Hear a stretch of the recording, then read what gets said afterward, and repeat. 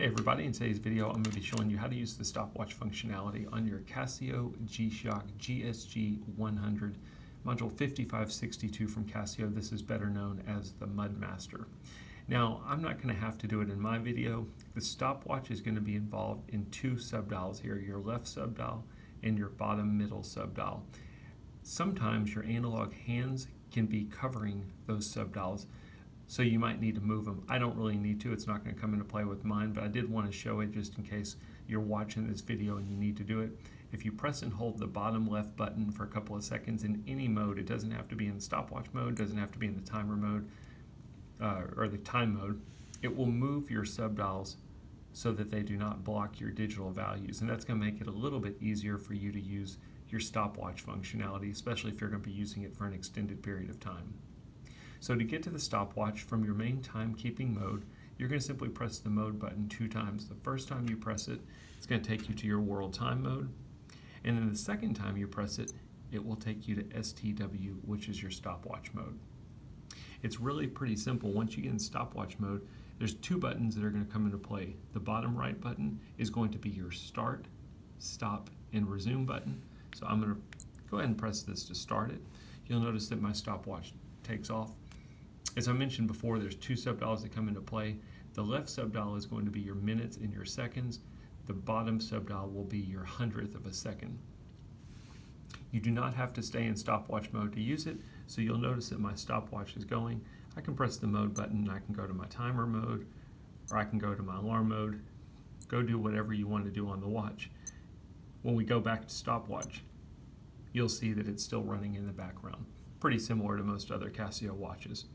When we want to stop it, we can press the bottom right button. If we need to resume it, press it again. If you wanted to do a split time, you're going to press the top left button. And now you've got your split, and then you can release the split as well. While the stopwatch is stopped, if you press the top left button, that will reset you back to 0. Now if you wanted to time multiple runners, you can time up to 2 different runners. I'll show you how to do that. You would want to start your stopwatch. Both of your runners are out there running. Let's say the first runner finishes. You're going to press the top left button to get your split. Now once you see the split, you'll notice that the stopwatch is stopped and you're looking at the time from your first runner. Your second runner is still going though. Once your second runner finishes, you're going to press the stop while you've got your split time being displayed. That'll stop the second runner. Now you've got your first runner's time. If you press the top left button, you can see your second runner's time. And then after you've seen your second runner's time, you can press it again and reset it back to 0. It's really simple stuff. If you've got any other Casio watches, you'll notice that the stopwatch basically works the same as it does on any of the other ones. Once you're done with your stopwatch mode, you would basically press the mode button a couple times, get back to your main timekeeping mode. When you want to release the hands, you'll notice I've got my hands that have been moved out of the way.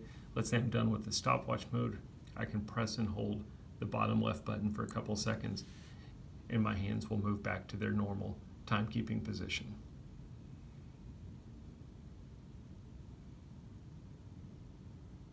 Anyway, that's a quick look at how to use the stopwatch mode on your Casio G-Shock Mudmaster. I hope the video helps.